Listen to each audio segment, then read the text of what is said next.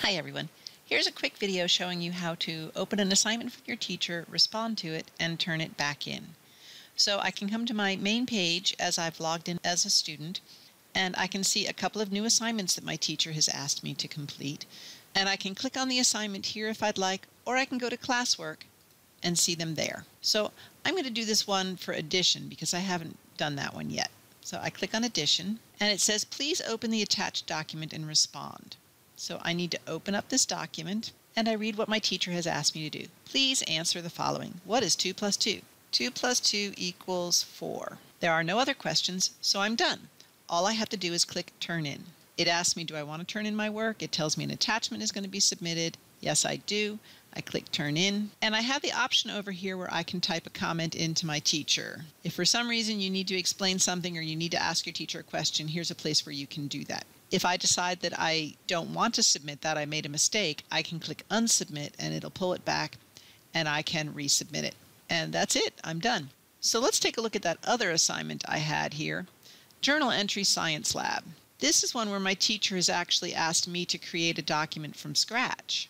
I don't have a document to click on. She's told me to think about what we did in science today and create my own Google Doc where I need to write a paragraph explaining what evidence supports the conclusions that we came up with in class. So I'm going to click on View Assignment. And again, there's no document for me to click. I have to create my own. I can type class comments that will go to the entire class. I can also type private comments that will go only to my teacher. So now I need to create my own document. I click over here on Add or Create, and I can choose what type of document I'm going to create. My teacher told me to use Google Docs, so that's what I'm going to click on. I could also upload a file from my Google Drive. I could link a file from the internet, or I could upload a file from my computer. I would only do this if the teachers told me to do that, but she didn't. She told me to create a Google Doc, so that's what I'm going to do.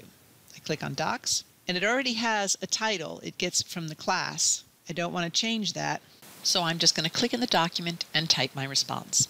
So I've typed in my entry. In science today, we decided what we saw was a chemical change. We know this because we saw bubbles, smelled an odor, and a gas was created. Now, I would probably need to write a little more than this since she asked me for a paragraph, but I'm not going to make you wait for that.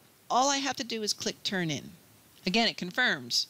Do you want to turn in your work? Yes, I do. And I had the same options as before, and that's all I have to do. Now let's see what it looks like after my teacher grades it.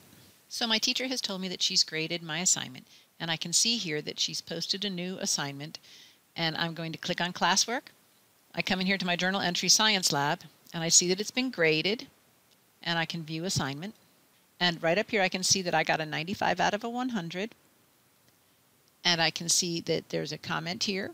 Great work. I like how you gave 3 characteristics of a chemical change. And if your teacher makes actual comments in your document itself, you may have to open up the document and see what your teacher wrote. And I can see my teacher wrote, maybe you could write a few more sentences. So that's pretty much it. This is where you can see what your grade was and what comments your teacher might have given you, some feedback your teacher might have given you. Hope this was helpful. Thanks for watching.